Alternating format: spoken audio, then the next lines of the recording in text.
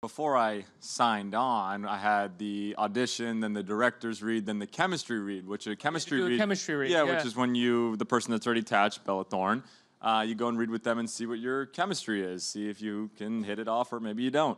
And Bella was so awesome because she met me before the chemistry read. So we had been friendly beforehand, but she actually came and met me and practiced all the scenes with me, went over the lines for an hour, helped me. You really wanted him to get the part.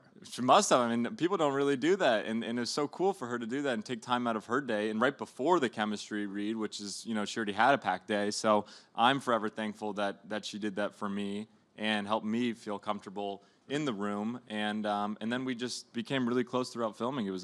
She's so much fun and amazing to work with. So I love you, Pat. Love you too.